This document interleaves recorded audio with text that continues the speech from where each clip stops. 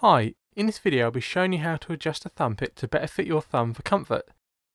For this you'll need a thumb pick, a bowl of hot but not boiling water, a bowl of cold water, absorbent kitchen paper and a spoon. Take the thumb pick and carefully place it into the hot water.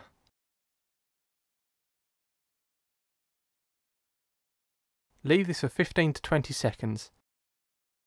This should have softened the plastic enough for shaping, but if not, return the pick to the water again for a longer period until it is soft. Remove with care using the spoon. Remove any excess water onto the kitchen paper and place the pick onto your thumb.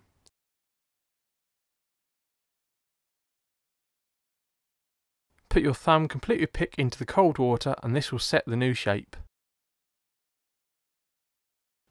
Repeat this process again if you need to further change the feel. Thank you for watching.